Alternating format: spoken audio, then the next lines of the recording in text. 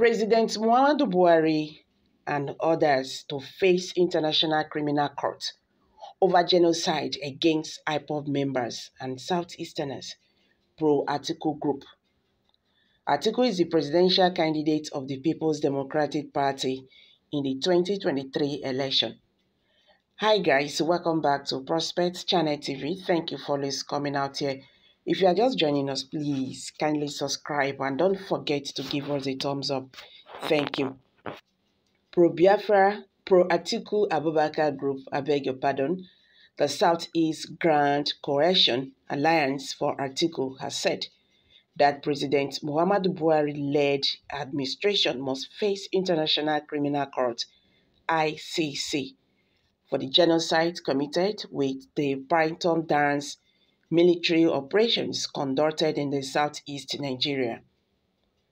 Atiku is the presidential candidate of the People's Democratic Party in the 2023 election. According to Kenneth Ozumeka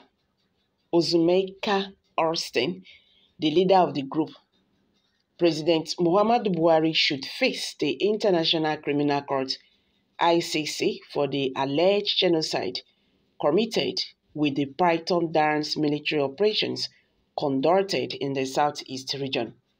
Austin, who made this known in a statement on Saturday, urged the southeast to accept the olive branch offered to the region by Atiku and some reliable northern leaders.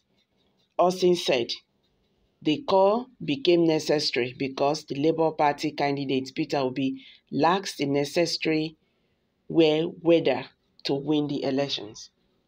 Austin assured that he was privy to a meeting held in the residence of a retired military general and one-time Minister of Defense in Abuja, during which part of the deal was concluded and ratified.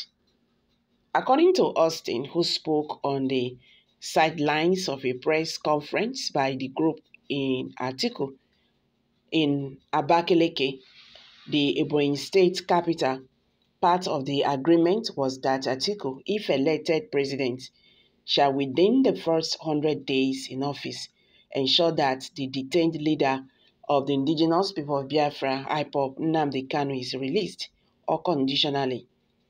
The second is that Atiku has promised to work to actualize the dream of an Igbo presidency by ensuring he hands over to an Igbo successor, pointing to Atiku's repeated promises to be stepping stone to Igbo presidency.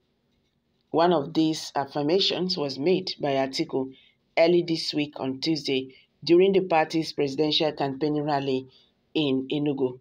He said, according to Austin, this is the third time the PDP presidential candidate made the promise to Igbo people in the southeast. Atiku first made the promise in September during a zonal conference of the PDP in Enugu. It was noted that the PDP candidate also made the same promise during his campaign flag-off for the southeast region in Awka, Anambra State in December. Speaking during the rally in Enugu on Tuesday, the former vice president said he will still stood by his words.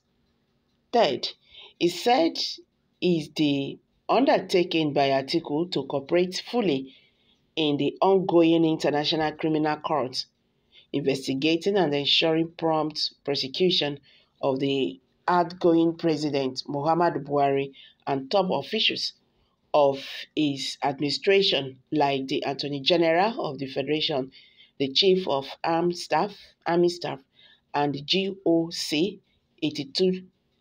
82 Division of the Nigerian Army for the alleged genocide committed during the Python Dance military operations conducted in the southeast region.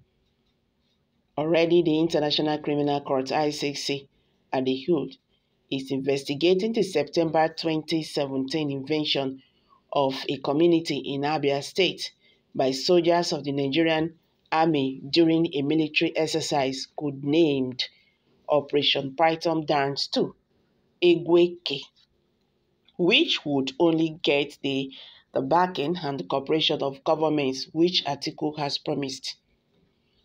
In the letter obtained with reference number OTP CR 413/17 dated March 20, 2018, published by The Sun, is the second response by the court to the petitioner.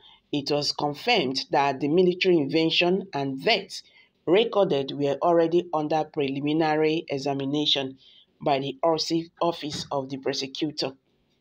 Part of the letter, signed by Mark Dolan, head of the Information and Evidence Unit of the Office of the Prosecutor, reads, "Accordingly, your communication will be analyzed in this context with the assistance of other related communications and other available information," Austin said. Austin made a reference to a meeting between the Northern Elders Forum and Southeast leaders, where the NEF chairman Ango Adolaye presented all the terms agreed upon. He noted that Adolaye, in an interview with the Tribunal of February 12, 2023, confirmed his meeting, saying NEF is still discussing with other stakeholders from other parts of the country who are interested in the elections. Even today, Thursday, we are having a meeting with the representatives of the Ohanese in Abuja. NEF and Ohanese are meeting right now, and we don't know the outcome of their discussion yet. Austin further quoted Adolaye as saying to buttress his claim. So guys, what's your take on this? I'm dropping it here. Kindly share your thoughts below.